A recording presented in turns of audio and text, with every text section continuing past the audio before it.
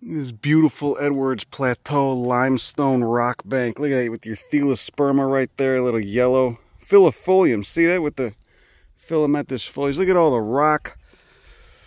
Look at that. You'd be lucky to have this in your goddamn front yard. Look at that Stellangia. It makes you wonder why they're bulldozing it all to build houses for rich douchebags. Rich, unimaginative douchebags, excuse me.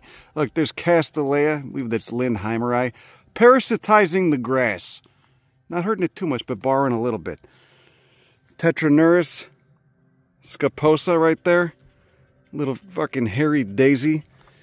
What is this? Marshallia coming up? I can't tell. Yeah, it's Marshallia. It's another cool. That's a composite. An Asteraceae that's trying to act like an onion. God, I love this habitat, man. Look at it. You gotta fall in love with limestone all over again. And all the cryptogams, that living crust, that black stuff is all alive. Dormant right now, comes to life when it gets wet. It's just a lichen. There's a Hedioma, a mint. It's not in flower right now. Oh no, you know what? That's a gallium, excuse me. See that? See them little spiky balls? Ooh. So it's a coffee family, Rubiaceae. Scutellaria, look at that. Oh, that's a nice one. Oh yeah. Look at it. Fill the hole within yourself. Some people try to do it with booze, others do it with gambling. All right, most healthy way to do it is with taking a nice run and in some what they call nature, which is just the entire rest of the living world around you that most of humanity doesn't appreciate and is so disconnected to.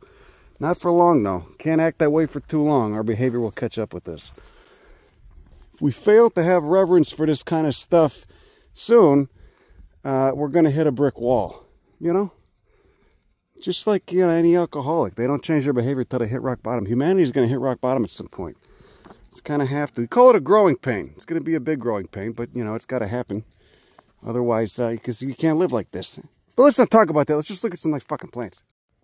Matelea reticulata. Look at this thing. This is a fucking weird flower too. This is cool. It's a tiny fuck, like beautiful Texas persimmon. God, I love this habitat. Look at this. So here we go. Got your opposite leaves, auriculate, and there's the little flower. Look at this thing. What pollinates that? Look at that. Look, it just looks simple at first, but then you look under there. Oh, what's pollinating that? Tiny gnats? Is it going for fungus gnats? That's so fucking small. And I presume, since it's in Asclepiodoideae, the milkweed subfamily, that it's still got pollinia. Look at how hairy the petals are. Has it got sepals? Or is it just uniseriate?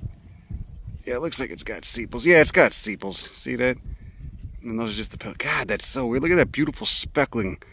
Oh, I gotta come back and get a macro shot.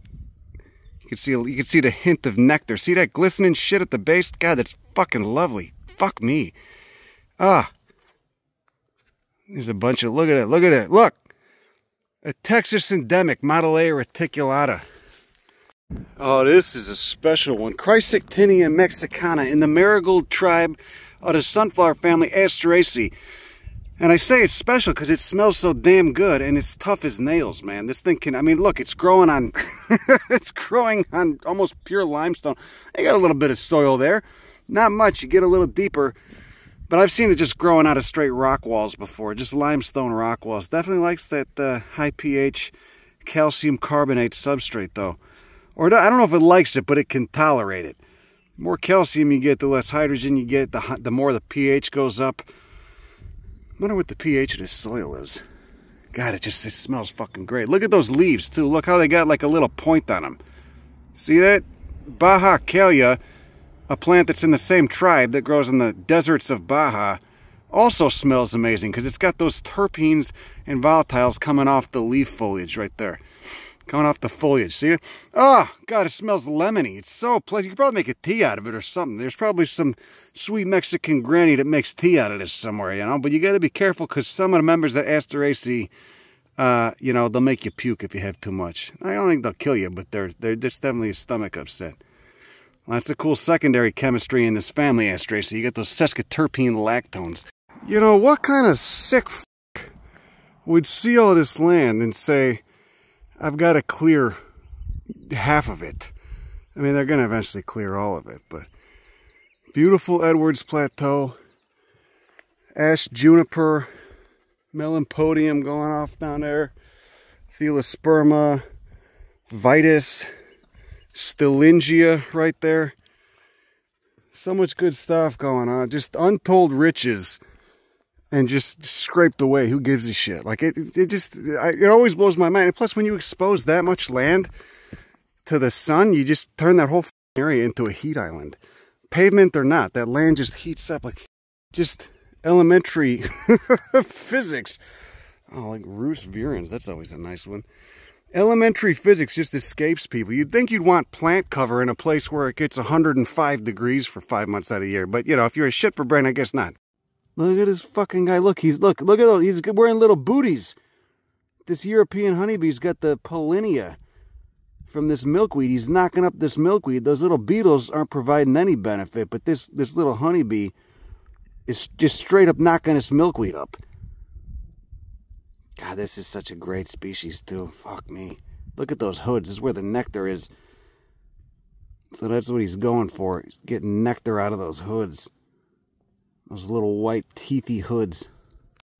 Yeah, beautiful grass. What is that, a wristlet or something?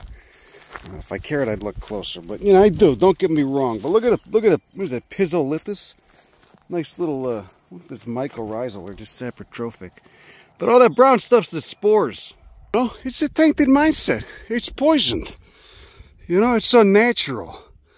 See, and this ain't even that bad. They take everything. Where I live, they take everything. A little bit further south on the border, they flatten everything. They just have no respect whatsoever. You know, they just discard the vegetation like it's a corpse. You know, like a dog corpse that someone's dumping in an alleyway somewhere. It's pretty sad. It's a tainted mindset. They just, you know, they just got to be shown a better way. A lot of people don't listen, though. That's the only problem, you know. A lot of people don't listen. They'll listen when they suffer the consequences of doing stupid shit like this, though, I guess. I mean, but again, this isn't even that bad. It's going to be even more offensive if they try to put grass in there, which people are dumb enough to do. They'll try to do it. There's almost no soil here. It's all limestone. It's the transition to the Chihuahua Desert. Here where the Mesic East transitions to the arid West. But some moron's going to be dumb enough to put a lawn in there with an irrigation system. Look at Lake Travis. How low is it right now? It just blows my mind. There's just no appreciation for the native place. You got paradise right here, and you think you're gonna do a better job building it with the tacky, ugly shit you bring in. You'll build a house, sure, but you gotta level everything. Look at these dainty little shits, these little DYCs. You always gotta check and see what it is, because there's like 15 different species, and a lot of them look alike. Oh, nice plantago right there. Right here you got Tetraneris linearifolia. You can see why it got that name. Linear foliage. Look at how woolly that is. You can really tell the continent's drying out the further west you go. And also, we're on these thin limestone. So look at that really nice pink flamingo. I need one of those in my yard. You know, holding a chainsaw or some sort of firearm or dildo or something. So you got a nice property. I love just vibing people out by by looking at plants like in the road. Like, what is that guy doing? I'm not wearing a shirt right now either. So, hey, where are you going? Get over here. Look, this is a cool one. Tetragonitheca texana. I know Tetragonitheca repanda from the Texas sand sheet, which just has basal leaves and gets a little bit taller than this. But Tetragonitheca, let's flip it over and look at the phylaries like we do with all damn yellow composites. That's the only way to diagnose what species, well, one of the main ways. Easiest way, look at the phylaries. 4 phylaries, little squares, little square phylaries, and then those individual florets. You can see they kind of separate halfway up. Each one of those little yellow flowers. Great fucking species. And opposite leaves with no petiole right there. You think Texas men think it's okay to look? Is it okay? Yeah, in the year 2032, it's going to be okay for males in Texas to not only talk about their feelings and admit that they have them, but also for them to look at flowers, you know. And then it's slowly going to spread to the eastern seaboard, you know, Alabama, Mississippi. It's going to be okay for men to admit that, you know, they got feelings instead of just having to fucking bottle it up inside, sit on it silently, and then snap one day, you know, just to end up in the news, you know.